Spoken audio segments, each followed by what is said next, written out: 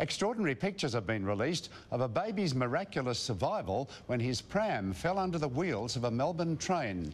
Thankfully, the boy wasn't hurt, but his mother is unlikely to ever forget her trauma. A young mother arrives at Ashburton station. In the windy weather, she fusses over her child and even pulls the pram away from the edge of the platform, but doesn't apply the brake.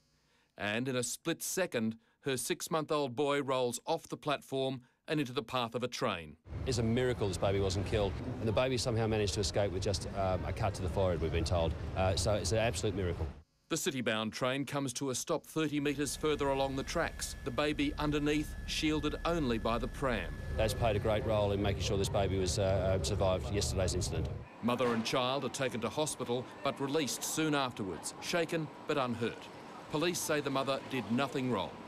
Connex workers back at the scene find the pram in pieces and belongings scattered as far along as the second carriage. Transit police say signage and supervision on railway platforms are already adequate, but that incidents like yesterday's are a startling reminder of how easily tragedies can happen.